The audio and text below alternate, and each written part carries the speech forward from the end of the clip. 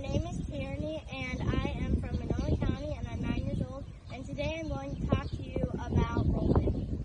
First, I want to talk to you about some safety rules. Number 1, never rope a person, and number 2, never swing your rope by a person. Now I want to talk to you about the parts of the rope. So this is called the tail, this is called the Honda, and this is called the burner, and these are called your coils, and this is called your loop, which I am going to make the loop pretty big. And you want your loop to be at least the size you put your foot in and see how the size you need. And then if you have this, what you do is you're going to take your hand and kind of like move it over like that. And this is called your spoke. And that is how you get your rope ready. Now I want to show you how to swing your rope. So what you want to do is I like to start by swinging it side to side like this. And then when you got that down, I like to start by catching yourself and then letting it out like this. And then when you got that down, you can start by going a little bit faster.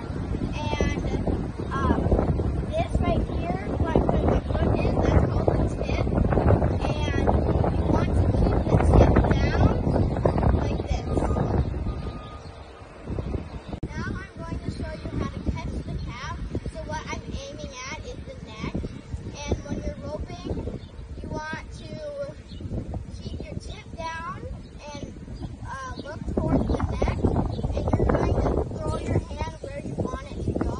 Then if you catch it, you're going to pull your slack, and then you caught the calf.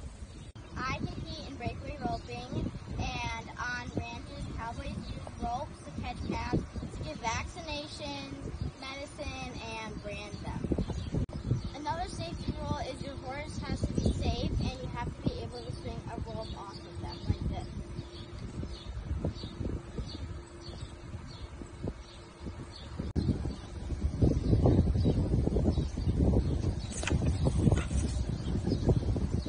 In breakaway roping, you tie the tail of your rope to your saddle horn, so when you catch the calf, it would break away from the saddle, and you need to stop your horse. And why I have a flag on is because it's easier for the judge to see.